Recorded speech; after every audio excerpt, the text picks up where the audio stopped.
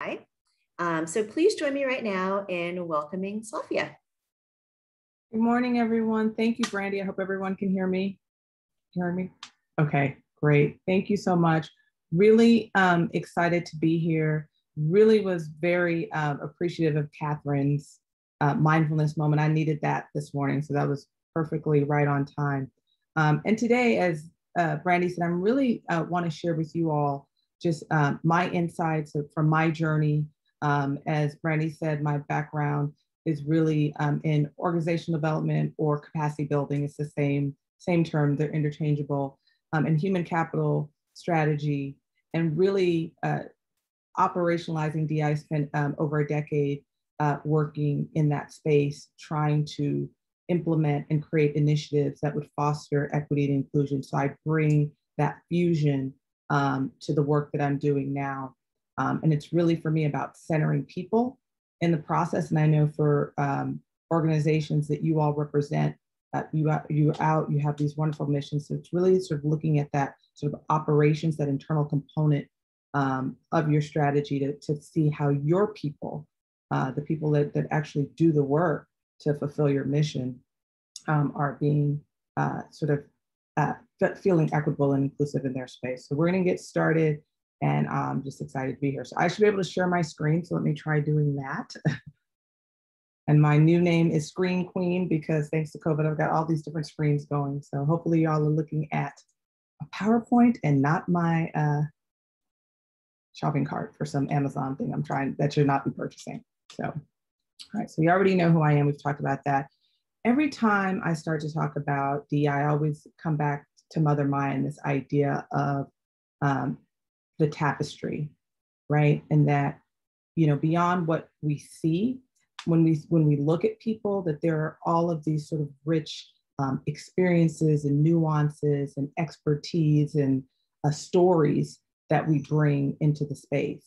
And so the idea is we sort of have this, for me, what feels like a resurgence of energy and excitement around this conversation of equity and inclusion, that we have to really be thinking beyond just what we perceive, and just knowing that everybody has some value to bring, regardless of sort of who they are, and that sort of deconstructing a lot of these concepts that we've normalized, especially me. I was raised and socialized and educated in this country, so even sort of deprogramming some of my own thinking and really sort of getting beneath those layers. So I always like to sort of Mother Maya. This is like one of my quotes I love, and the other one is, you can't change something, change your attitude, which is very much reflective of sort of how I try to function when I go out and do this work, is to just be open-minded, which I saw a lot of people put in the chat as something that they want to bring to today. So, all right. So as Brandy said, today we're really going to talk about why. I always have to start with why we're even talking about diversity, equity, and inclusion, why this is important. I'm going to share with you the framework that I use to really, as I said, operationalize and create that roadmap that organizations need to start putting these initiatives and programs into practice. The leadership imperative, I'm going to spend a little time talking about that because that is a very critical component. And then, as I said, I'll get into this concept of really operationalizing DEI. And what I always tell folks too, as we start these conversations, is, you got to think about the components that make sense for you. And the work I do is very customized. I don't cookie cutter. This is a framework that I'm using in this particular space when I do DEI work. But as I start working with clients and start talking about this, everybody's in a different place in their journey. Some people haven't started their journey. So to me, again, it's sort of this place to start the conversation. And one of my favorite things that I say, and I hold true as one of my values, is I don't know what I don't know. So I come into every situation really just sharing what I know and being prepared to actively listen and learn what I don't know. So, all right, so let's start with just how I started to think about or even talk about why DEI. And there's usually four, what I say, cases or sort of mindsets that you can think about. And the first one, and these are in no particular order, but the first one I always start with is really this idea of the moral or social justice case, which I think is sometimes where people first come to this, right? Is, you know, each person has a value to contribute, like Mother Maya's quote, and that, you know, we must address these barriers and historical factors that have led to unfair conditions for marginalized populations. So that's the moral or social justice case. And there's obviously a lot of value in that. The other piece that I always talk about is this idea of the economic case, you know, and that organizations that will tap in to their diverse talent pools are just stronger and more efficient. There's a lot of research that supports this. And in fact, the Center for American Progress did a workplace discrimination study and found that those cases where employees file either race or gender or sexual orientation discrimination cases, it actually costs an organization an estimated $64 billion annually if that employee decides to sue you, or you lose talent, you have turnover, you have gaps in productivity. So it's not a good look financially for your organization, especially nonprofits that may or may not have large budgets. That talent retention is so important, and not wanting to be dealing with, and imagine if you're, like for my HR background, if you're dealing with these types of cases, the work of the organization, the mission of the organization is not getting the full attention that it deserves.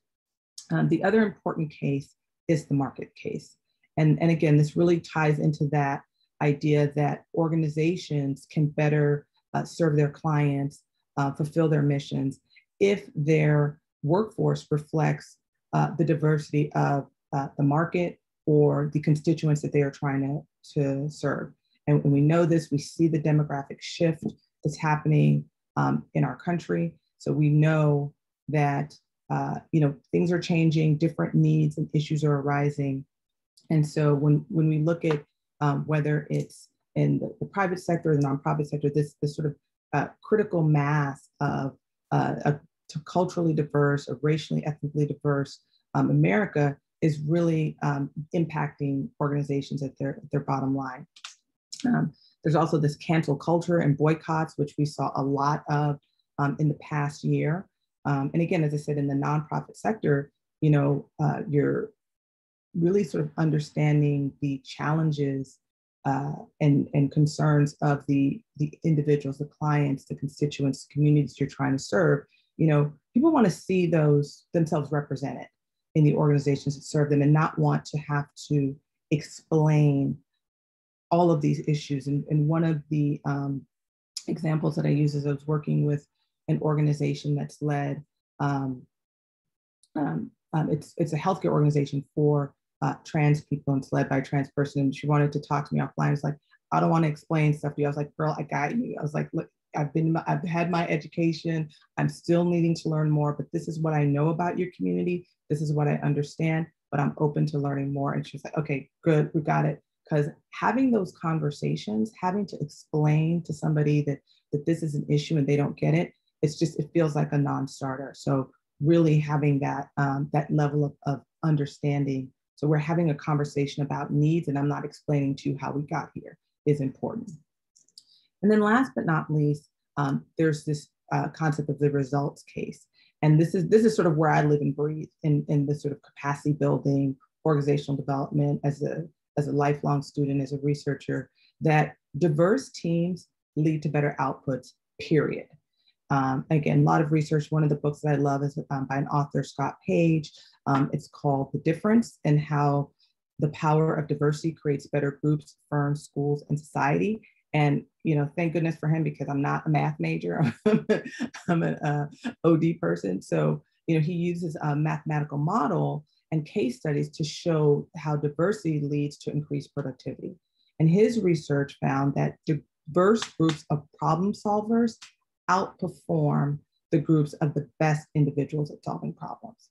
So again, you get the people in the room, you get some open-minded thinking, dynamic exchanges of ideas, and you will be able to solve social problems, the problems of our society. So that's the why. And I always say that, you know, all of those are important. That's why I'm like, they're in no particular order. But as you start thinking about this as an organization, if you're trying to have a conversation or a dialogue, whether with you know, members of your organization, your board, potential donors that just aren't there yet, these are some potential cases that you could bring up, and everybody is coming at it from a different place. I kind of alluded to this already. There are, tons of overarching benefits that lead to integrating these concepts into your organization. And there's, tons of data that supports this. Lots of reports by McKinsey and Company, Deloitte, that have done all this research, look at companies, and they found that when companies that are found that those in the top quartile for ethnic and racial diversity in management were 35% more likely to have the returns above their industry mean. So there is a lot of research, and there are these benefits. So before we get too deep into this, I do want to just do a quick pulse check on where are y'all and what is happening in your organizations. And I think, Brandy, I don't know if it's you or Molly's going to throw up a poll. And we want to know what is, oh yeah, there it is. Hey, what's happening? Are you, is this on your radar, not on your radar? Is this a new or emerging initiative? Or for your organization, is this an ongoing journey that the marker for me is, May 2020, right? Is this been happening? And as we get into this, we're going to talk a little bit more too about, yay. All right, we got 27 more seconds on the poll. This is looking good. Actually, my math is wrong. It's counting up, not counting down. So now we have 20 more. It's like a 1 minute poll. We have 24 seconds. Okay, this is good. Well, so far, no one has checked the not on our radar. So that's good news. Everybody's thinking about this. Awesome. All right, we're counting it down. All right. Okay, cool. So there we go. So definitely we're kind of, very close here, new or emerging, and then, something that's been ongoing since 2020. So that's good. Oh, do I have to show results? It's good, okay, because it says show results. I don't know if I'm supposed to be doing that. Okay, cool. All right, so I'll stop sharing that. All right, cool. So let's get into this conversation around what I call moving from insight to action. So I'm gonna get this slide going. Sorry about that. Hold on. Okay. And so one of the things that I've been saying is, and where I started to really think about the framework is this idea of moving from insight to action. And what I observed, as I said, the marker for me was, May of 2020. There was a lot of obviously, and this was a very illustrative year for the world, I would think, just on a couple of different levels. But I feel like for the first time, and somebody I know said this, and I'm going to quote Tonya Wellens here, that we had a lethargic nation that was held captive in a moment to watch some really horrible things unfolding for people in our country, men of color. We saw a lot of racial inequities. We saw economic inequities, healthcare inequities, educational inequities, because we were all sort of sitting at home looking at this crisis unfold in the world. And what I saw happening sort of simultaneously with, there were these sort of very lofty statements that came from organizational leaders across sectors and industries. And I don't know about y'all, but a lot of my friends were like, oh, okay, this is it. This is what they're doing. We have all these statements. So one of the things, being a results-oriented person, I'm like, okay, what can I do in the work with my clients that calls to me to go beyond what I call feelings of sort of outrage and frustration and move to actual action, so we have a movement and not a moment. And what I know sometimes when you talk about change or initiatives or how you really sort of bring things to fruition, it can be daunting. It can feel frustrating if you don't have a plan, if you don't know the actual steps that you need to take. And so when I started, thinking about that and thinking about the work that I've done in the past, I pulled together this framework to really, as I say, operationalize diversity, equity, and inclusion. And so again, this is my plan for moving from insight to action.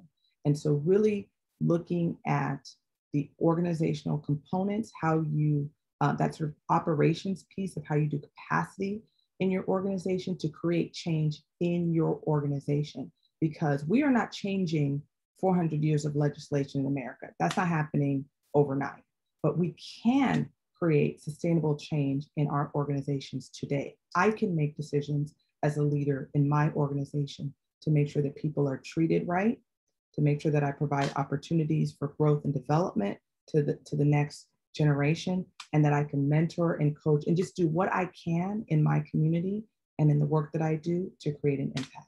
So these are the components. And as I said, they're by no means exhaustive, but it does strive to align DEI with your organizational systems and processes. So you can, as people like to say, walk the talk, right? So these are the components. And, you know, obviously the first one is anything that you're doing with your organization. What is your plan? Why are you doing this? What is the value proposition? So we're talking about strategy. What are we even talking about, you know, as in terms of defining terms? What's our lexicon, right? How are we communicating this? How are we measuring impact? And how does this make us better? How does having a DEI initiative help us achieve our mission? The leadership commitment is, and I'll get into that a little bit more, but there's nothing happening without leaders. And there's leaders at multiple levels of the organization. So I always say it's top down, bottom up, middle out. So everybody has to be modeling and on board and holding accountability and grace, frankly, in this space. And then we talk about recruitment, whether that's recruitment for your internal staff or for your board, right? Who is at the table? How are we creating opportunities to connect with the folks that we need in our workforce? And how do we move beyond our sort of traditional, and again, every organization is different, what we typically do about recruiting and attracting talent or board members to really dive in and sort of engage with those communities that we want to engage with. We have inclusive performance management, which is really experience. People have, how are they cultivated? How are they given feedback? How are they given opportunities? How are they coached and developed along their journey, professional career journey within your organization? And then the concept of culture, behaviors, values, and norms. How do we show up? And we're talking about lived culture, not people say, oh, we're welcome, we're open, we're joyful. But what is the actual experience that people are having once they come into your workplace? And the leadership or and the culture or are linked intentionally, because we always can measure an organization's culture by the worst behavior the leader will tolerate. So that's why the leadership imperative is so critical. And last but not least, we have the marketplace community impact. And what is your value proposition? If you're an organization that has a lot of vendors, that engages and hires contractors, what does that demographic look like? Are you making an intention to use diverse suppliers or minority business enterprises? Are you creating pipeline for the future? Are there some community involvement things you could be doing? Again, it varies for every organization, but these are some things that you can think about. This is the roadmap. This is the framework. And again, the work that I do really customizes the components of this based on where the organization is in their journey, right? So let's get into what I believe is the linchpin of all of this, which is the leadership imperative. And it is the most critical component. And when I talk about leadership, I think of leadership is a process. And there are three things that I say about leadership. You're leading the self, you're leading others, and you're leading the organization. So within that context, we as leaders, we need to be on our own journey. And trust me, I'm on a journey as well. And I'm, like I said, educating myself, learning. So you've got to do your individual work. You got to evaluate your own thinking. You have to define what your role is in advancing diversity, equity, inclusion for your organization. And as I said, you have to, and how are you educating yourself on these topics?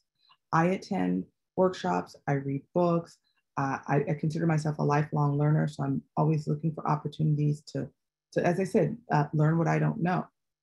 And leaders, as leaders, we need to consider this concept of advancing diversity, equity, and inclusion as any potential threat to our organization and its mission, whether it's financial, getting the funding and resources that we need to execute our mission, whether there's competitors, whether we're behind in our technology advancements. And for leaders, you got to get comfortable with being uncomfortable. This is not easy work. And I tell folks that all the time. If you start wading into these waters and saying, oh, we're going to be more equitable and inclusive, then you got to be prepared that, and I see it happen all the time, that it's not all good. And you're not that you are intentionally, and maybe sometimes you are, whether it's subconscious or conscious or intentional, there are things that are not working well for everyone in your organization. You just got to get comfortable with that and figure out how you fix it. And so once you sort of, as I say, get yourself together, then it's followed by, your organizational work, right? Inspiring and motivating your role model or champion in your organization. You're making sure that you are providing the right resources. You're acknowledging new perspectives and allowing people to bring new ideas, not dismissing ideas out of hand. So there's a lot of work that goes into this, and definitely, just creating that space and delegating some things. And sometimes as leaders, we're like, oh, well, I started it and I know what it is. And if I don't do it, it's not going to get done right. But that's, again, sort of stepping back and creating space for new and different ideas and approaches. And then the other piece of this is when you are leading others, you got to be able and ready to hold others accountable. And, a lot of what I hear sometimes is, oh, well, Swafia, she was with me the whole time, and it wouldn't be this, I wouldn't have this if it wasn't for Swafia. But if Swafia is a racist and offending people, then you need to shut her down. You need to rethink that. You need to pull me aside, especially if we have a relationship we've known for a long time. There should be trust, and you should be willing to hold me accountable for the values of the organization. And that's where it gets critical, right? So I have some tips that I always try to give leaders. And again, I talk about this concept of sort of embracing your own individual journey, this idea of fostering a climate of psychological safety. And this is a concept that we work a lot with. And it really just is like, I should be able to just show up as myself without fear of negative consequences or self-image, status, or career. And it really sort of really ties into that culture piece, is that the team feels safe to take risks, to take an interpersonal risk, to say that I'm not okay, or to say that I don't know or understand, and that I, as maybe the only woman on the team, or the only trans person on the team, or the only LGBTQ person on the team, does not have to assimilate or mirror the dominant majority behavior to fit in, to feel like I got to have a job so I can pay my bills, right? So again, it's sort of creating this climate of psychological safety, which takes work. You definitely have to build trust. Trust is the foundation in any personal or working relationship. So demonstrating respect to everyone, being fair, righting wrongs, and this idea of transparency, communicating often, communicating mistakes, being vulnerable yourself. Doesn't mean that you're weak. It doesn't mean that, and I know that, trust me, I've had to deprogram myself to be able to say, I don't understand that. What does that mean? Instead of behind the scenes, I'm trying to look it up and do all this research. And thank God for the internet, because back in the day, if you couldn't find a library, you were not finding, quick information. You had to, actually physically go somewhere. It wasn't like at your fingertips. But again, sort of just making it okay to be vulnerable and to ask questions. And then just, pushing through that discomfort is also very important as well. And the accountability is huge. So if you got bad apples, get them out of the barrel and fix the system. And like I said, the no sacred cows, that don't excuse me because I've been with you this whole time. Really hold me accountable to the journey. Just like your organization is on a journey, and the life cycle of your organization should be changing as your strategy and resources change. How you lead should be evolving and changing as well. Okay, so that's the leadership imperative. And I link that to the culture. So these are the two oars that are connected. And as I said before, behaviors, values, and norms govern the workplace. And it has an impact on all individuals. It has an impact on employee morale, their commitment, their productivity, and most importantly, their emotional well-being, their wellness in the space. And we always talk about the lived culture versus what's espoused. So not what folks say, but what actually happens. And my experience has taught me, and my research in this work has taught me that homogenous cultures can be exclusive and inequitable. And I've seen this on both sides. I've seen predominantly white organizations with all women, all white women, and the only people that are happy are the 4 people at the top, and everybody else is miserable. And I'm like, wow, how is that happening when you should see yourself in the leadership? You should be excited. But if you don't have good culture, if people aren't treating people with that respect and creating that environment for psychological safety, you're not going to have a good experience, and people aren't going to be engaged and productive. And similarly, I had an opportunity to work with an all Black organization, Black led. Everybody had like Ivy League degrees, and they were doing this really great work. Everybody was miserable. And I was like, no, this is like Wakanda. Like, no, this should not be like this. But it came down to how people felt and how people were treated and how the leader was modeling equitable and inclusive behavior. And it wasn't happening. So, accountability comes in all shapes and sizes, and it's not any one demographic. So we really need to be thoughtful. And so again, as an organization, educate the organization, build awareness in your workforce, how people should be communicating, microaggressions, bias, allyship, bystander effect, cultural sensitivities, whatever it is, whatever you figure out that your organization needs and where your journey is, definitely work in that area. Talk to your folks, ask them what they need, listen to what they need. And as I said, push through that discomfort, because if you hear something you don't like, that doesn't mean you dismiss it out of hand. You figure, okay, how do we deconstruct and create something better? So that's your culture. All right. And now I'm going to get into the other components of the plan, right, of the framework. So first and foremost, as I said before, what is the plan? Why are we doing this? What needs to happen? And this DEI strategy needs to be integrated into the organization's strategy and goals. It should not operate as a separate function, because I had that job and it wasn't a great job, where you've got this diversity person and they're sort of on the outside and they're the only person working.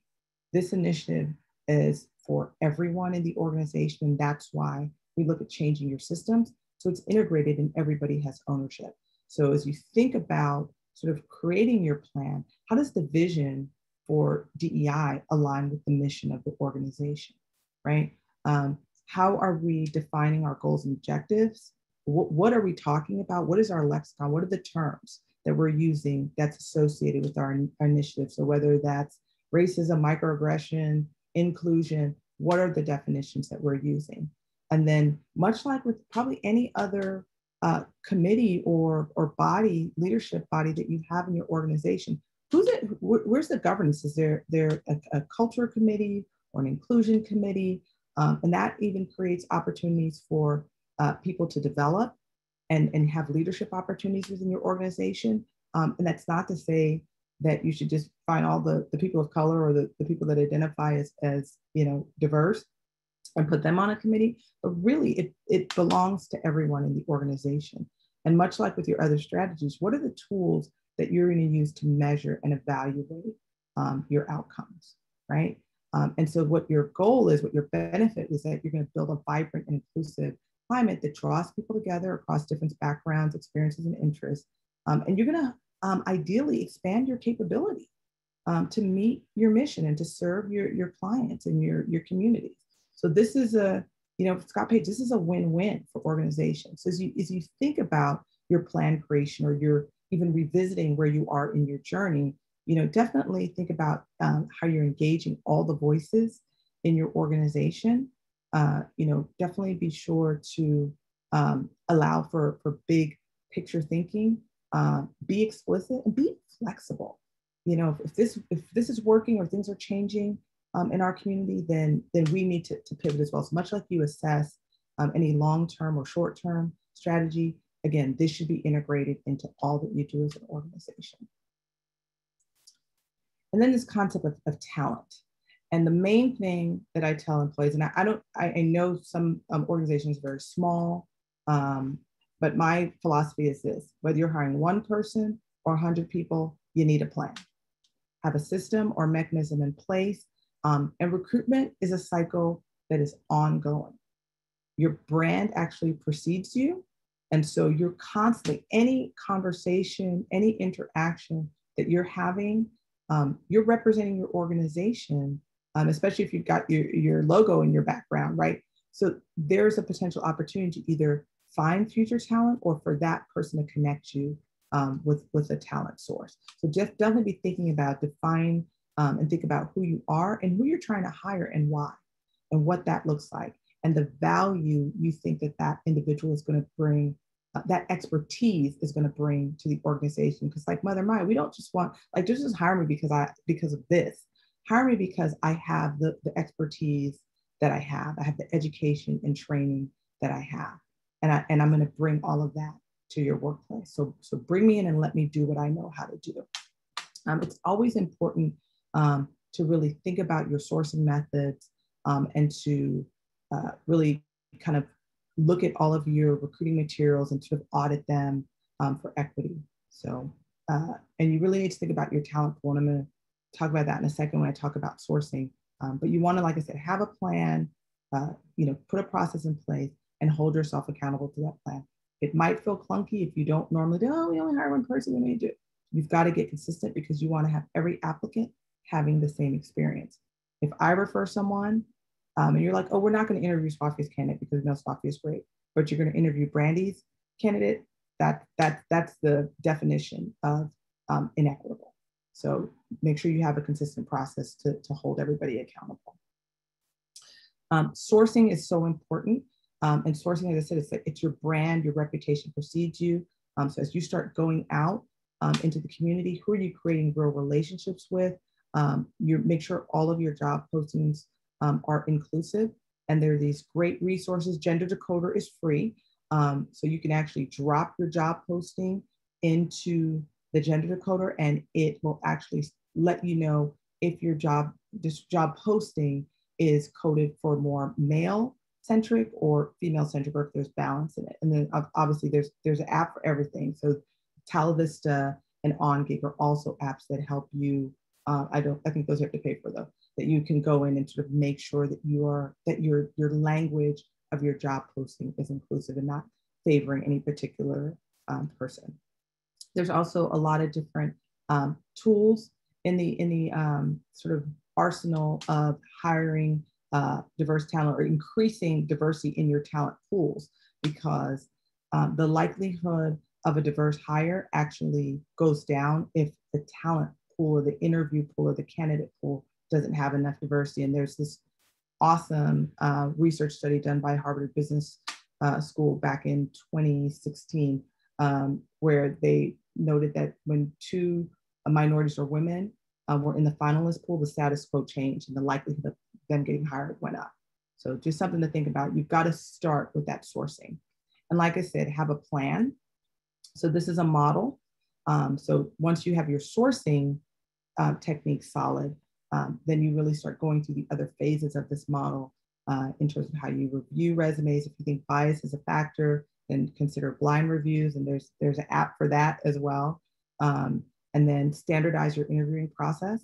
Creating interview panels is a good idea. And again, creating an evaluation tool so that every candidate, whether they're a board candidate or whether they are being hired into your workforce, it's getting the same experience, the same objective experience. Think about if there are biases in your interview process. Everyone should be asking the same questions and people should be having the same experience. So those are some things to think about in terms of your hiring of folks. And then once you get folks in the door, this is another big piece. Set them up for success. They've got to be onboarded and integrated. And I know sometimes it's a fire hose and it's baptism by fire and things are moving really fast, but there has to be some space and time for people to understand and learn your organization, to have a mentor or a guide, somebody that they can feel safe going to and talking to folks about what their needs are or what they're experiencing. and really understanding what your organization needs and how your organization operates. So something to think about.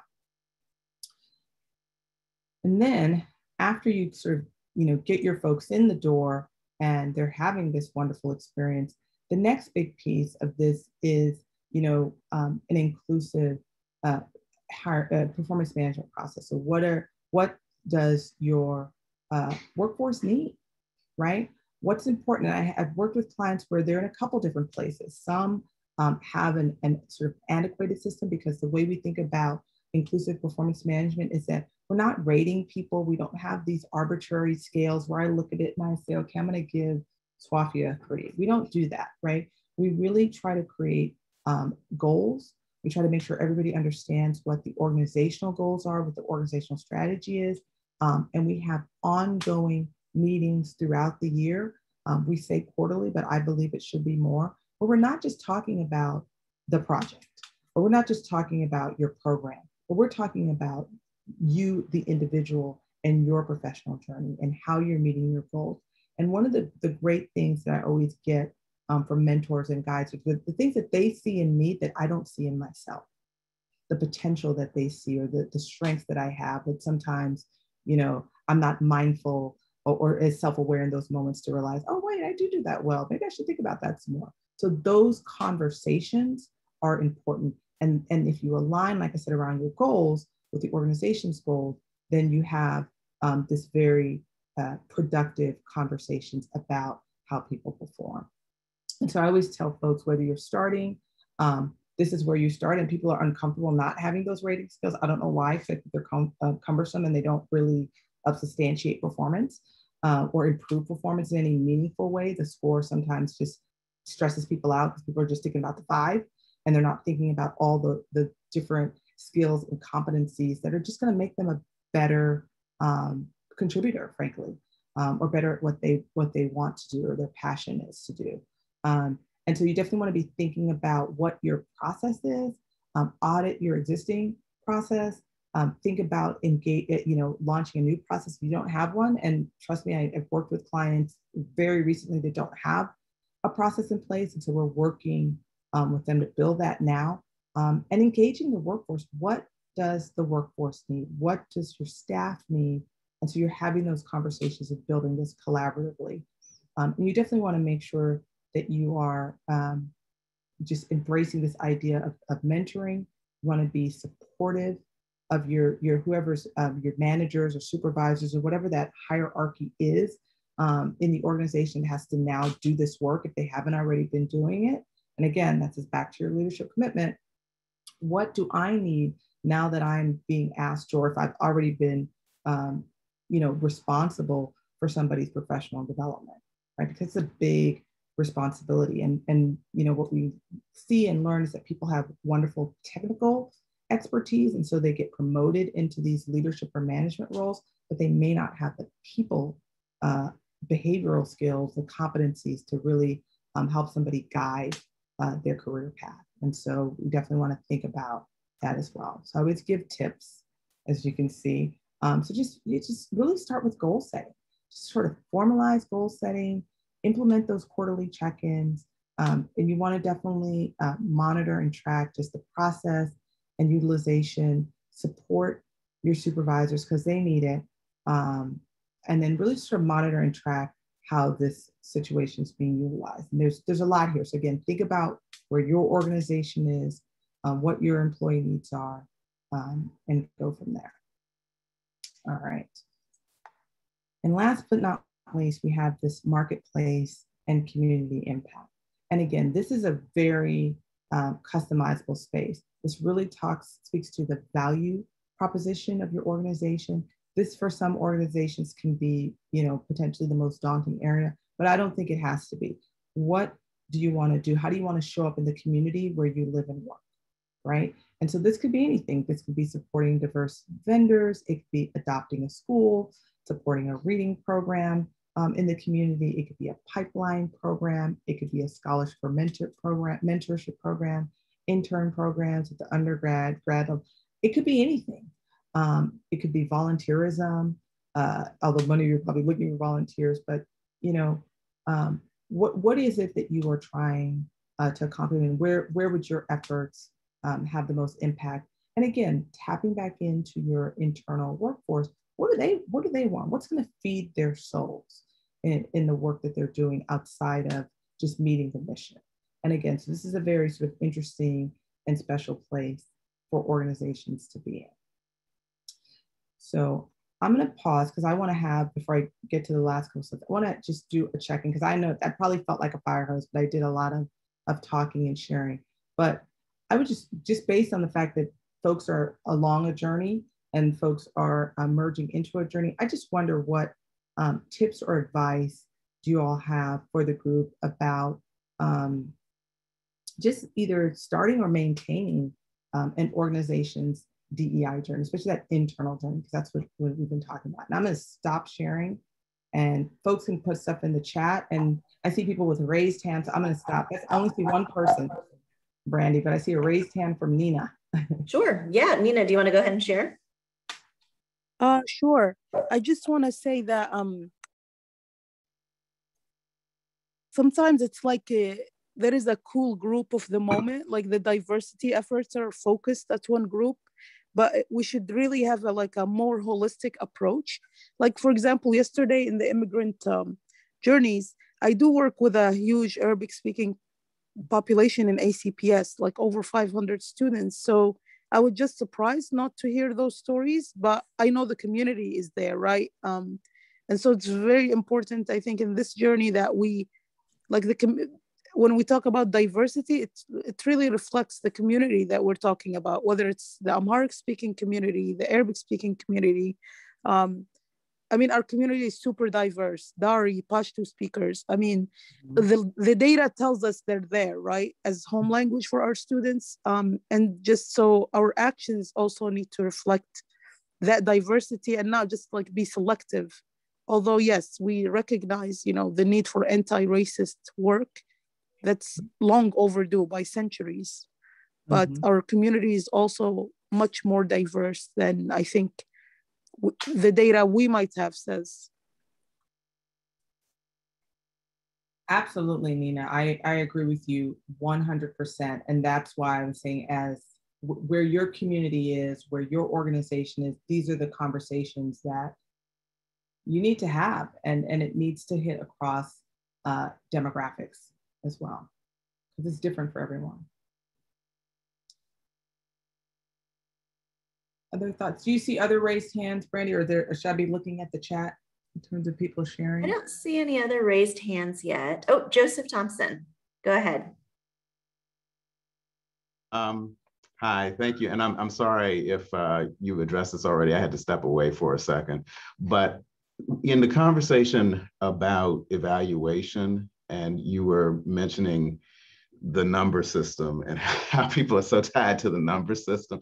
And one of the things that I have observed is that a lot of times there's a sense that that's a very concrete and quantitative way to be tied to your compensation, potentially, and really understanding where you are in relationship to other people. So I wonder if you've come across that mindset and how you've dealt with that, because it's an understandable sort of mindset around that issue.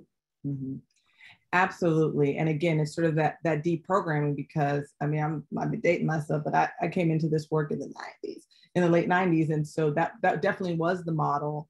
And then you would actually have that conversation about your compensation in the middle of your review. So we'd say, forget that, do a compensation analysis, create some salary bands and for the job level, for the market, all of that sort of salary analysis work. And it is what it is. We literally just had this conversation as a team, because we had a grad student that was working with us in our entry-level position. He graduated. He had met all of our performance expectations in terms of his capability. And the next tier up was a $13,000 jump. And they were like, oh, well, isn't that a lot? I said, but if we hired somebody in that position that we don't even know their performance, what would we pay them? So yes, he gets the $13,000 jump, right? So really sort of again, separating out, if the market dictates that this position is this salary band, and the performance is the performance, and they've met all expectations, and our cycle says that they're eligible for the max, maybe 3% or 2%, then it is what it is. Because what does the number really tell us? Like I said, we're moving away from that thinking, and the research is telling us that those numbers don't really people don't really connect to those numbers. It becomes a very sort of arbitrary evaluation point.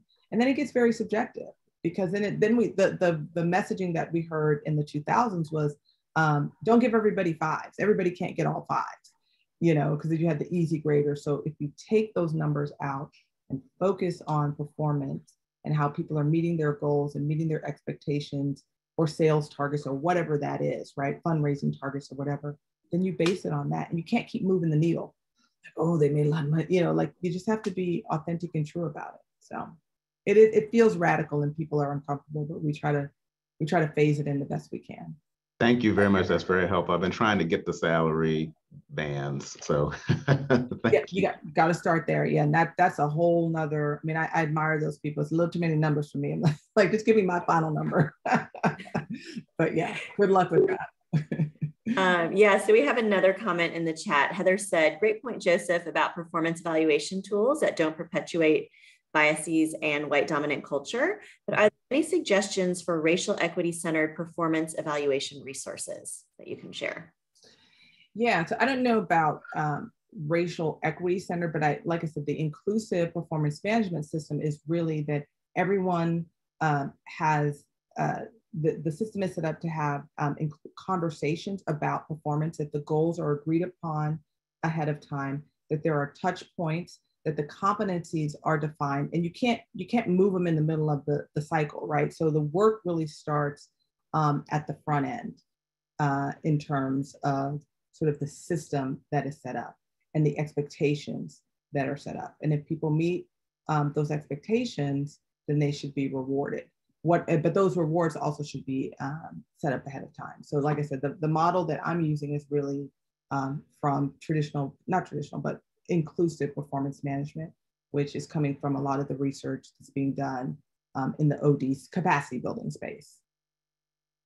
But I haven't seen anything specifically for racial equity in my work. I'm gonna go look now that that's a question. So I also see in the past chats, just a lot of conversation around board members and getting board members on board with this.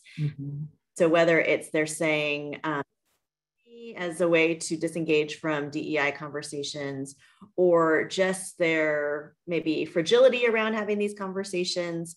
Maybe if you can talk, Swafia, about that, or if other people want to just share kind of their experiences that they've had with board members and how to encourage them in this journey. Yeah. Does anybody have some? I have a couple stories actually, but also, does anybody want to share? Okay. So I'll start, and then if anybody wants to jump in. So the experience that I've had in working with board members, I actually do a presentation, the board's role in advancing diversity, equity, inclusion. It really comes down to power, right? And this idea, again, maintaining the status quo, and this idea that, Father knows best. Like, we know better than anybody how to solve all these problems. And so we have to maintain these power dynamics. And so the thing that I say is, in those sessions, is really being thoughtful about the needs of the organization, right? And so I had served on a board. I was the governance chair for 3 years of an organization, and we really looked at it was for homeless women, and we looked at what are the needs, and at different points in my time, I was on the board for a total of 5 years, was a governance chair for 3 years. We needed different things. When we were trying to buy a building and renovate a building for the organization, we had a huge capital campaign. We needed some of that expertise. And so then when that expertise cycled out, we needed a different type of expertise to come in, but we always tried to balance it. And so the question I always get back in that session was like, are you advocating that we should hold space on the board for certain demographics? And I'm like, absolutely. Because how is having an all white male board that's over the age of 50 not a quota? Why are we so comfortable with that, right? So again, it's sort of you have to center the organization's needs and not an individual's desire for power to maintain whatever power that position gives them, especially on nonprofit boards. You know, it's sort of fascinating to me. I mean, I could see on a for-profit board, like you're making money, right? Like there's a dividend that you're getting paid. So it just becomes fascinating to me. And I think you have to approach it the same way, and you've got to be comfortable challenging, and they should be on their own journey as well. And I, like I said, leading the self, everybody's got to be on their journey and be willing to be open-minded and listen and want to change. So that's I don't know if others have thoughts, but that's sort of my experience with boards. I would like to add to that. Some of the boards that have the diversity already, I think they would be good models, and we can approach them and ask them, like, how did you do it? How did you recruit the diversity? Because I've been on several boards that started out with just one group of people, all men or whatever.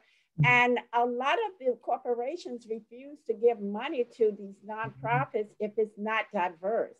And so a lot of the nonprofit organizations are actually getting diversity, good qualified people who can actually sit on these boards. And so the ones who have done that, I think the ones who are attempting to follow suit, we should ask them, like, how did you recruit, you know, the diverse people on your board? What did you do? Were they a relationship or partnership and things like that? Mm-hmm. You know, just approach the people whether it's working with them or not. So mm-hmm. I think that's a good idea too. I love that. Yeah.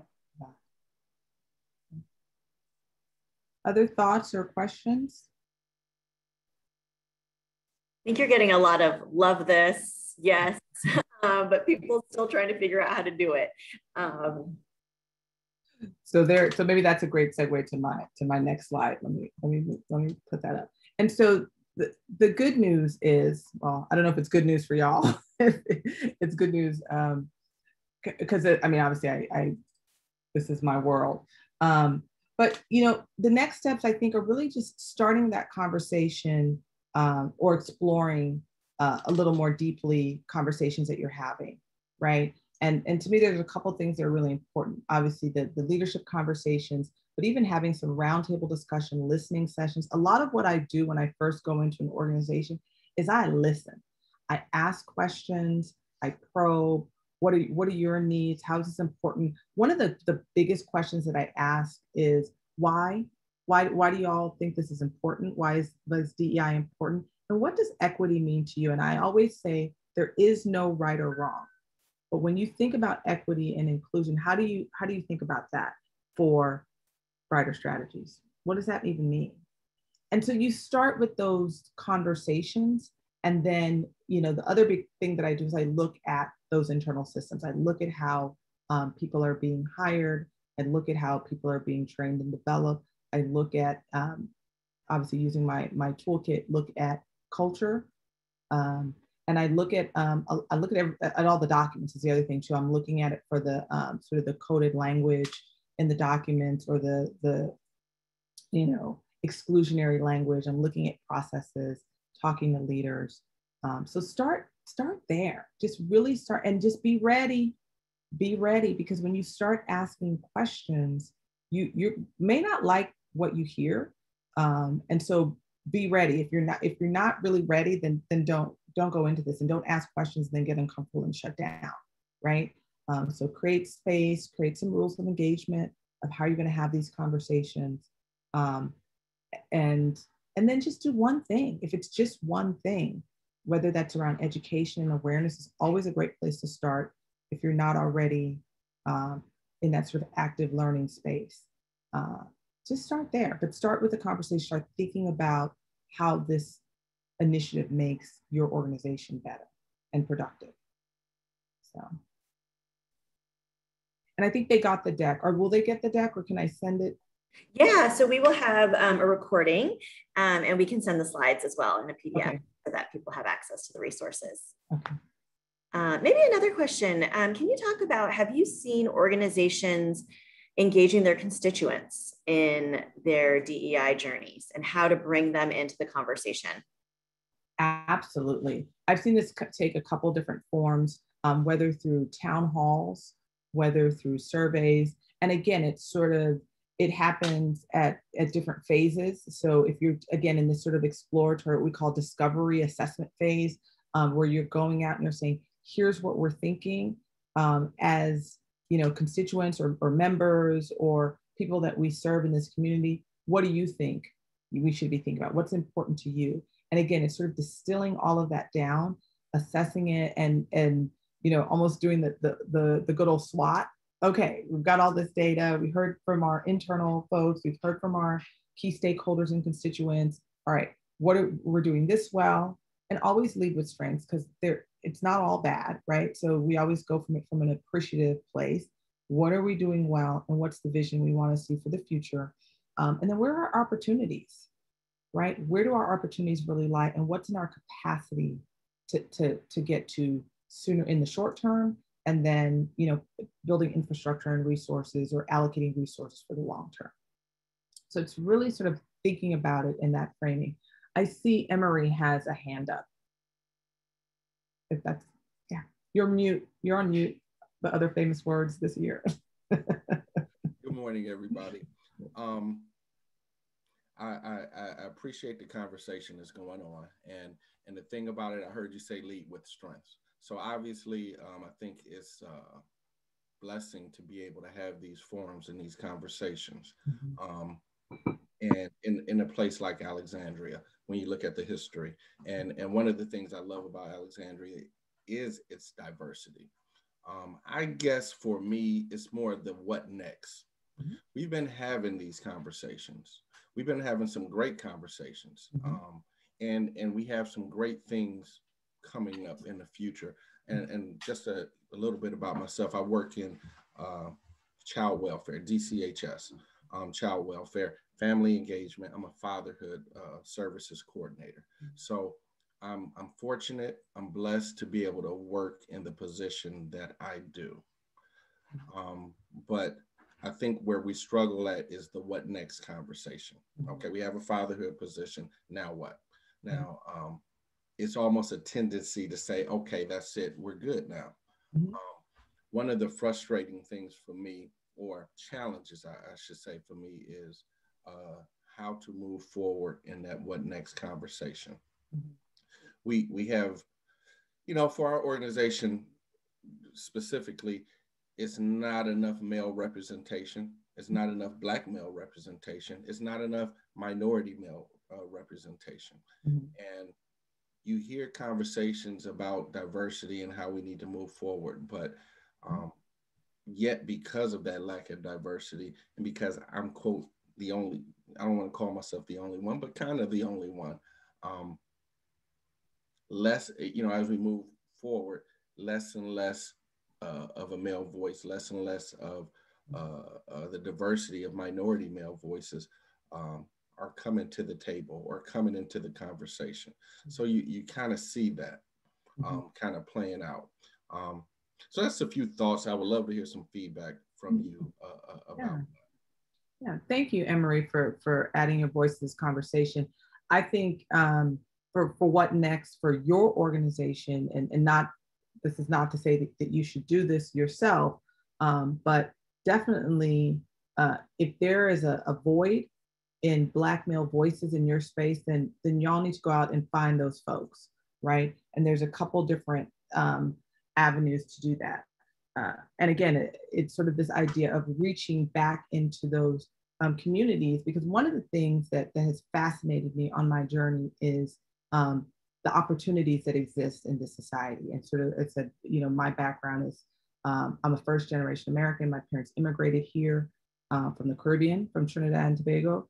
And we lived in Brooklyn, which I thought was like Trinidad, but apparently wasn't. And then we relocated to the West Coast, and my world dramatically changed. And then nobody looked like me anymore. Nobody sounded like my parents sounded anymore. But fortunately, because of education, I was able to get into this world of human resources. And there are all kinds of jobs and opportunities that nobody is telling black and brown kids about. You know, we are pushed, and there's a lot of history around this in this country. I'm not going to debate, but we've been pushed to believe that if you're not an entertainer or an athlete, that there's really no other opportunity for you. So for me, that pipeline is so critical, and really getting to those young, impressionable minds and telling them that this is something you can do. And so when I got into this HR space, I started interviewing people. I'm like, that's a job.